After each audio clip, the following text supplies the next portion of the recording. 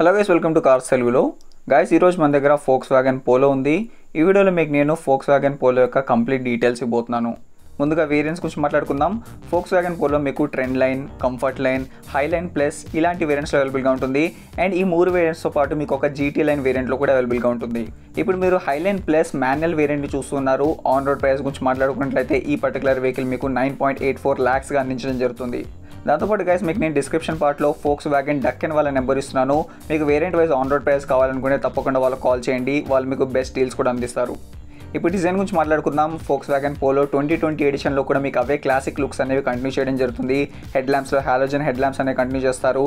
And ఈ particular vehicle ఎలాంటి day time running lights అనేవి రావు, కానీ తప్పకుండా ఫాగ్ ల్యాంప్స్ అనేవి అందిస్తారు.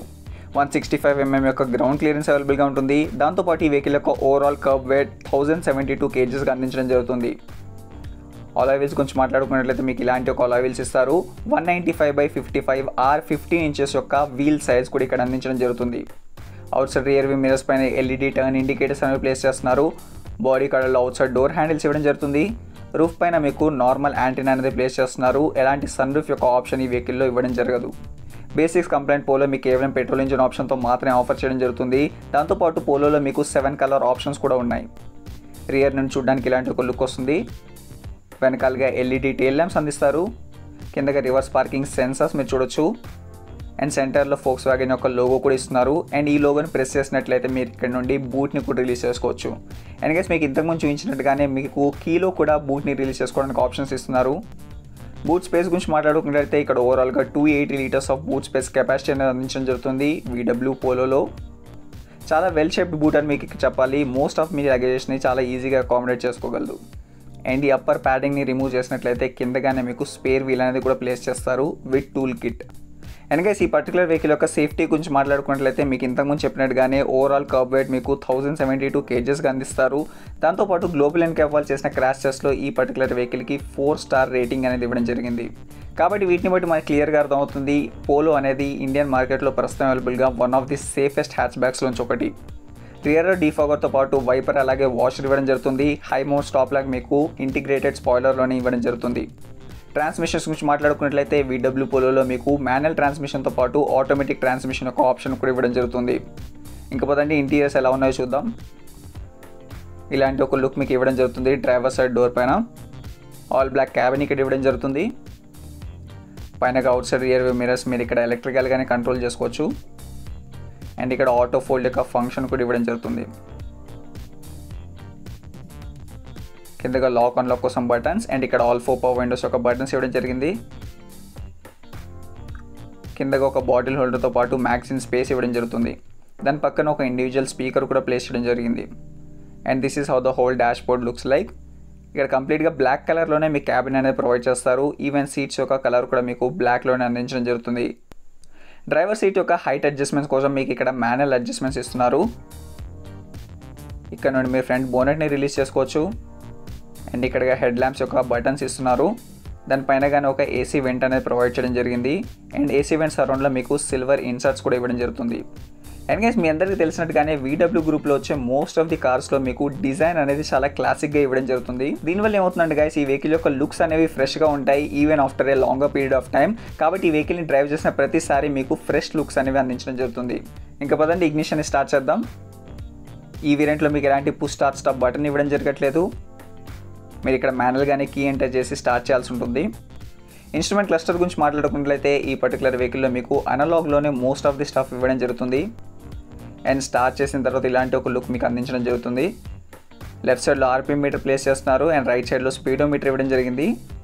అండ్ సెంటర్లో మీకు MID స్క్రీన్ కూడా అవైలబుల్గా ఉంది.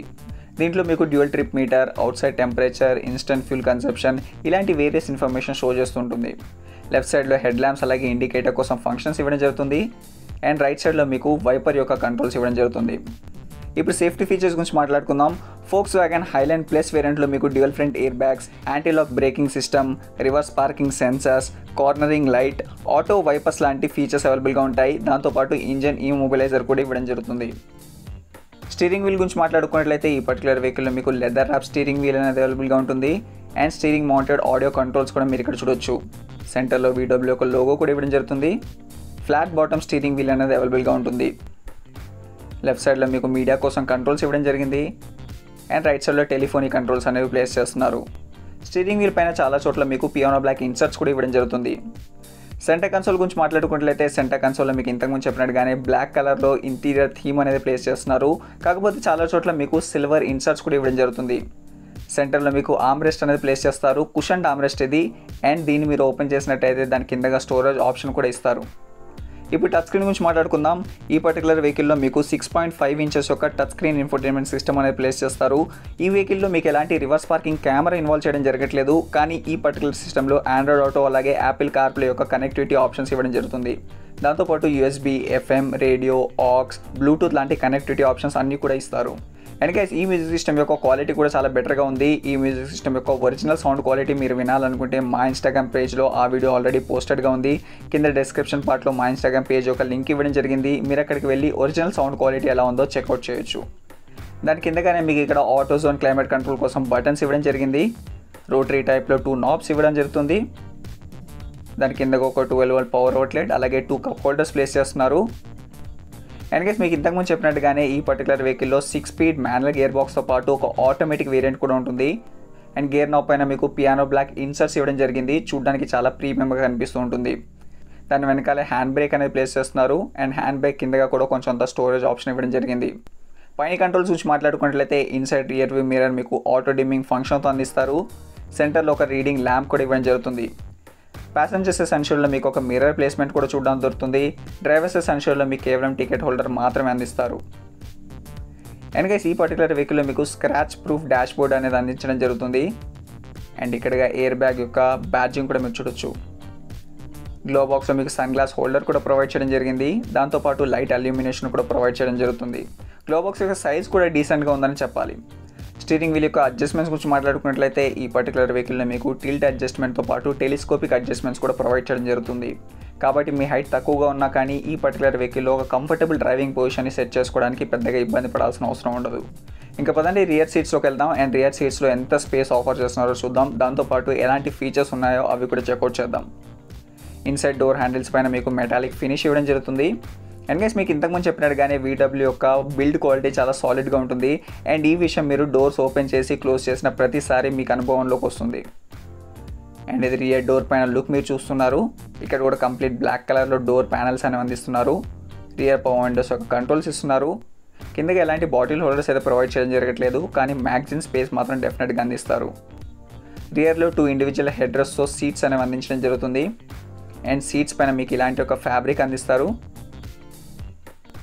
ఆల్దో మీకు సెంటర్లో ఎలాంటి ఆమ్రెస్ట్ అనేది ప్రొవైడ్ చేయడం జరగట్లేదు.